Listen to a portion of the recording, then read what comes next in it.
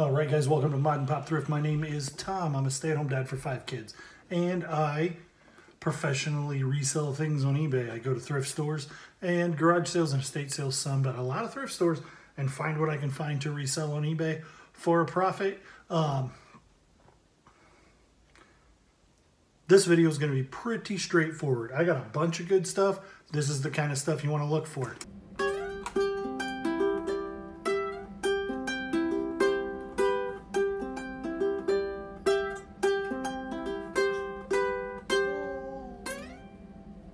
When I can find an easy comp, I will put it up on the screen.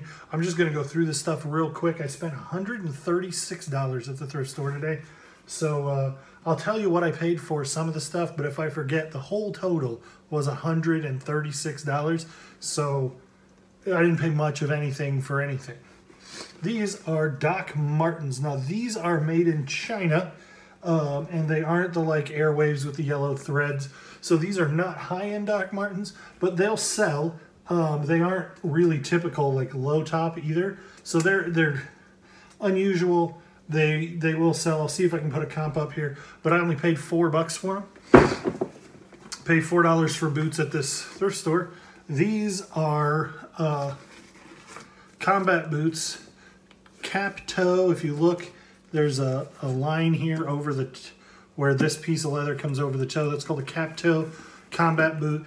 This is a brand called Double H, which is a good vintage brand. These are a size 9.5, which is a fantastic size. Right here inside 9 is where sometimes it can be hard to find the sizing on combat boots. Sometimes it's out here, sometimes it's on the rough end. Leather, rough side of the leather is in, smooth side of the leather is out. These are rough in combat boots. And then the model is there too, X975. And these are Vibram soles. So these are probably, this particular style with the cap toe and the high black heels, these are probably 50 on the low end boots. I don't know about the Double H necessarily, but for $5, $4, I'm gonna pick those up all day long. This hat, I just thought it was awesome. 10 years from now, if I still have this, I will definitely be wearing it. Auto made in Thailand, but it just screams 90s and nostalgia and people who don't want to grow up, which are the kind of people who like to buy the stuff that I sell. Paid $5 a piece for these hats. Chicago Bulls, just as plain as it can be, snapback, but it's logo 7, which hasn't existed in a long time. Now this one's made in China, so it's probably kind of the end of their run, but that's for $5, that's at least a $15 hat. This one is the white, and then it has the spell out on the back. This one is Twins Enterprises, which isn't as good a brand, made in Bangladesh, but I think the design is better, so that's probably a $15 or $20 hat. This is a really good, that kind of graffiti style graphic lettering. This one I think is, oh no, this one's Twins too, snapback. So that one's pretty good, probably closer to the $20 end on that one. This is probably more like 12 or 15. It is Vintage & Co., which is good, made in Bangladesh, but it's a strap back, and it's not a really cool thing on the front, and then it's got the Bulls thing on the side. This Chicago Bulls, this is a good one. This is a nice spell out, and then it is logo 7, made in Royal Occupied Taiwan, so that makes it vintage. I mean, these aren't high quality hats, they're not wool, but that's probably a $20 hat, and then this one's probably more like 12 or 15. It's a Vintage & Co. snapback. But Chicago Bulls, I live close to close. I mean, by comparison of people all over the country, I live about 3 hours from Chicago. So Chicago or St. Louis are the teams that people normally root for. So you find a lot of Bulls stuff around here, vintage and otherwise. And Bulls stuff sells all over the country. So if you find Bulls stuff, it normally will do reasonably well. The vintagier, the better. These are awesome. the shoes there are $2 no matter what they are. These are missing the insoles, which isn't good, but it's not that bad because people who are doing high-end running shoes are probably putting their own insoles in them anyway. This is a women's size 8.5. There are no comps for this. The used New Balance is that in, and then these are a 990 V.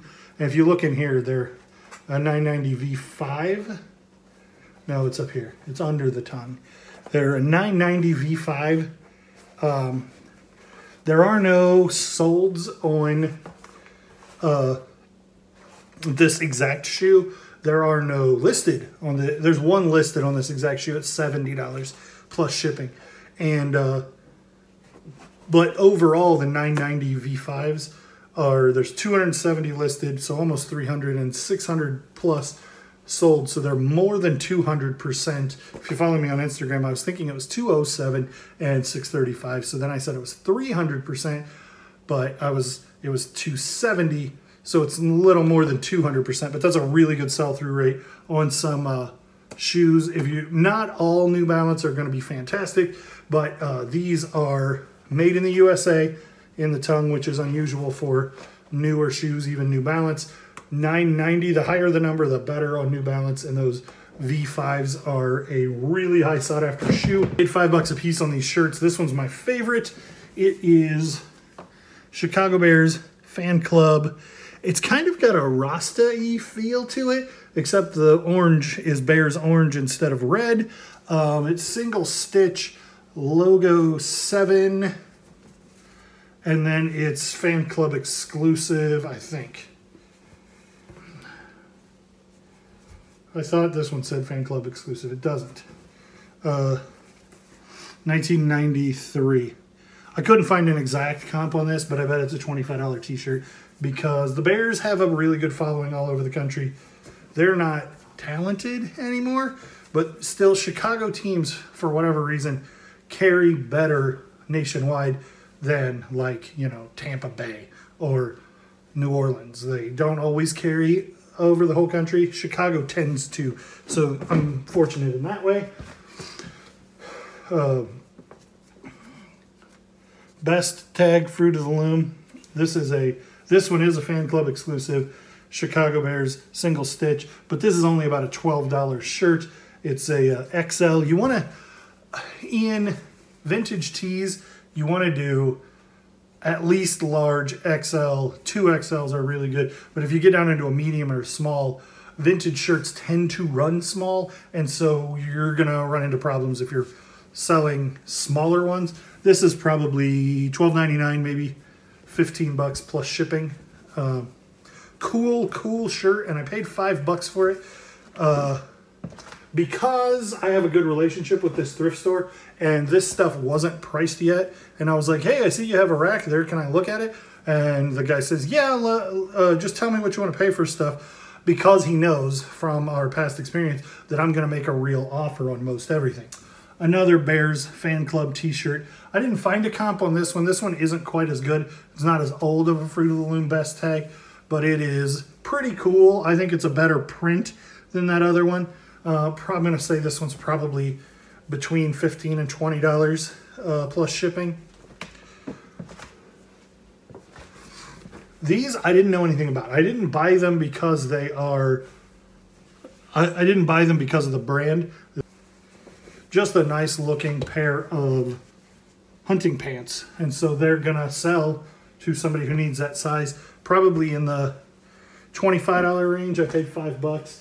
I was able to get a couple of these North Face jackets for $5 a piece. This one is pink with the purple hit there, and then it's just as generic a fleece as it can be. And so I wouldn't spend a lot of money on it, but for $5, I'm gonna pick that up for sure. It's gonna sell for $20 plus shipping and probably only last a couple of days. This is a little bit better of one. It's got a little more design. It's got a hood attached. Paid $5 for it too, and it's probably gonna be $25 to $30 plus shipping. This was a big score. This is a puffer jacket, and it's Carhartt brand, and I don't know how well you can see it in this light. It's like an olive color, And if this was big enough, I would almost for sure keep it. It's way more modern than the stuff that I'm normally buying. It's got this thing to put headphones through, I guess. Of course, now you don't need that for modern clothing because people wear whatever the earbuds are. That iPod is something else. Anyway, you know what I'm talking about. The AirPods, that's the name. Anyway, these are a little worn. Here, the color isn't as good on the toes as I would hope for, but and the soles are a little worn out. Shoes are $2, and I'd already grabbed those New Balance, and I knew they were good, and so I wanted to take a chance on these because I don't know anything at all about them. They are CTR 360s. They look like a quality soccer shoe, men's size 12. I think they will, I imagine they'll do well. If you don't know, now you know. So you look in here and there's a 6-digit number that reads, 366242410. And that number is on every pair of Nikes and tells you, if you type that into Google, you type that into Google and Nike. If you don't type it into Google and you do the hyphen, it thinks you're doing a math problem. If you type it in with the word Nike, it shows you what those shoes are. So that's useful. Another North Face. This is a really small tech vest, I think that's what Old Navy called them. And it's a nice piece. Probably $20, $25 plus shipping. This is old Carhartt. It's got that camel color. This thing is kind of worn out in a way that's interesting. It does have the tag cut, so we don't know exactly what it is, but it's a nice piece and it will probably sell in the $60 range. And so I paid 15 bucks for that. And then this is the piece de resistance. Chicago Bulls. Got the big spell out on the bias in the back. It's got the hood attached. A lot of times you find these old puffers and they don't have the hood anymore. For the record, I already have this one and I have another one. But the one that I have that's like this it was a different year. It had a detachable hood. It doesn't have the hood anymore. This one is reversible. But the reverse side is exactly identical to the reversible one that I wear every day. But this one has the hood. Maybe I'm gonna sell that one and keep this one. I don't know. Anyway, this is a cool jacket. It's probably $60 plus shipping. Vintage Chicago Bulls does really well.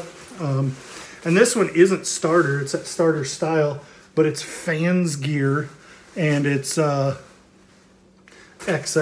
Now, I mean, if you had a sweet, sick, iconic looking starter one, but it'd probably sell faster. It might sell for a little bit more money, but these knockoff puffers are going to do pretty well. This one needs to go through the wash, but it's a really good piece. And for 15 bucks, I'll probably get, like I said, $60 or $80 out of it.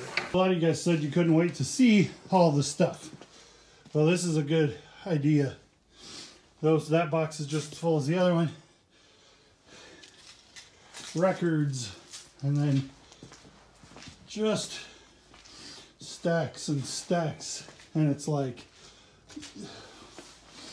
the sealed Goofy Movie and Peter Pan, which are worth like, this one's maybe 10 bucks and this one's maybe 20. Weird sci-fi VHS. These cassette tapes are nothing at all. A whole lot of astronomy and geography books. Whole lot of these like red line vintage paperbacks that are what I'm calling pulp fiction. Just a whole bunch of nothing. And then we go to the other side of the van. This is some stuff that I pulled out just now.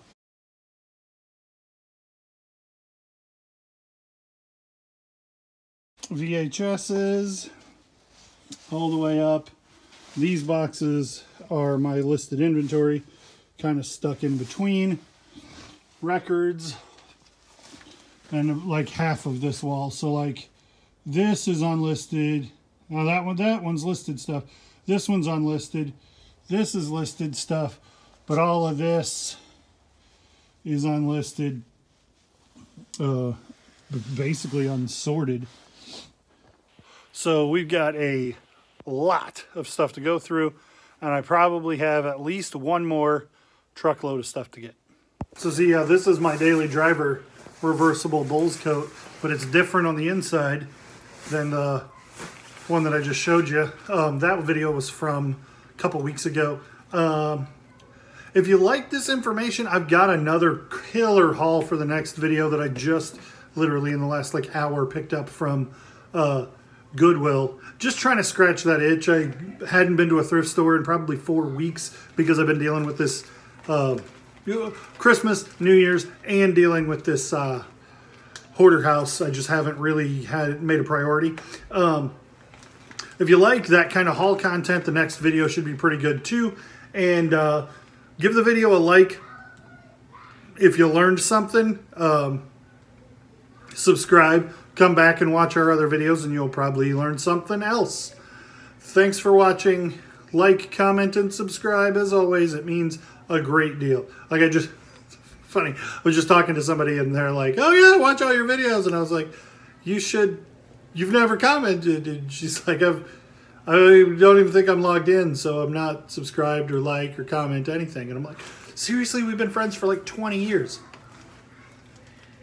Anyway, yeah, do those things. Makes a lot of difference for me. And we'll see you on the next one, guys. Thanks for watching.